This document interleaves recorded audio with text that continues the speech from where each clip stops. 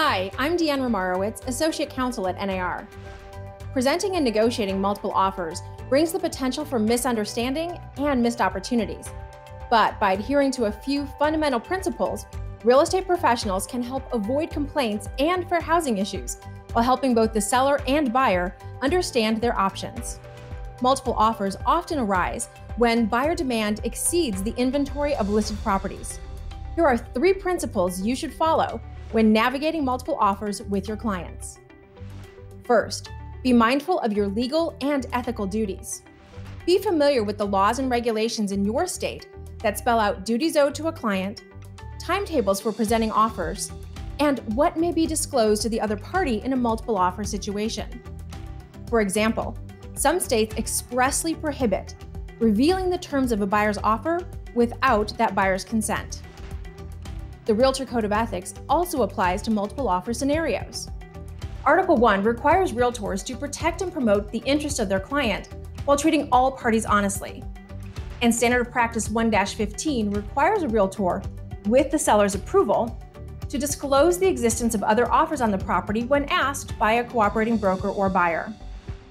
Second, be aware that buyer love letters can trigger fair housing concerns.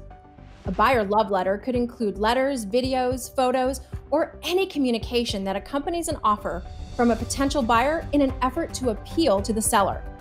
These love letters often innocently include personal information that can reveal a prohibited basis for discrimination, such as, "We can see our family celebrating Christmas around the fireplace," or "The wide hallways will accommodate my wheelchair."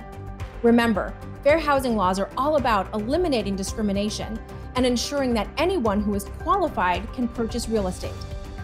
A love letter can trigger implicit bias, putting a seller in a position of preferring a buyer based on a feeling or something that the seller just likes about the buyer.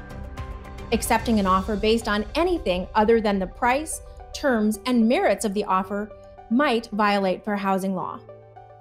Real estate professionals should discourage the use and consideration of buyer love letters to reduce the risk of discrimination. Third, remember that the client makes the decisions. As a real estate professional, you can educate your clients about multiple offers and the various strategies for responding to them. You can even offer advice and suggestions based on your knowledge and experience. But it's up to the client to decide which offers and counteroffers to negotiate, reject, and ultimately accept.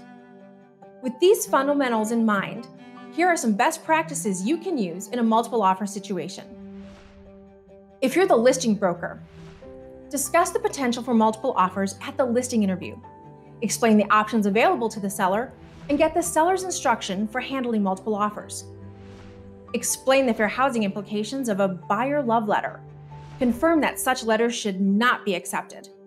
And if the seller insists on reading a love letter, advise that they seek legal counsel and document their decision-making process. Get the seller's direction whether to disclose the existence of multiple offers to prospective buyers. And then make reasonable efforts to keep buyers' representatives up to date on the status of their offers. If you're the buyer's broker, educate buyer clients about the current market and their options for making an offer. Remind your buyer that they may not know if there are other offers on the table. Inform the buyer that the terms of their offer may not be treated as confidential unless required by state law. If the buyer insists on including a love letter, explain the fair housing concerns and do not read or accept the letter. You can help avoid complaints and reduce the stress inherent in multiple offers when you remember the fundamental rules and treat all parties honestly. More resources are available at nar.realtor, including a downloadable client brochure that explains the multiple offer process. Thanks for watching Window to the Law.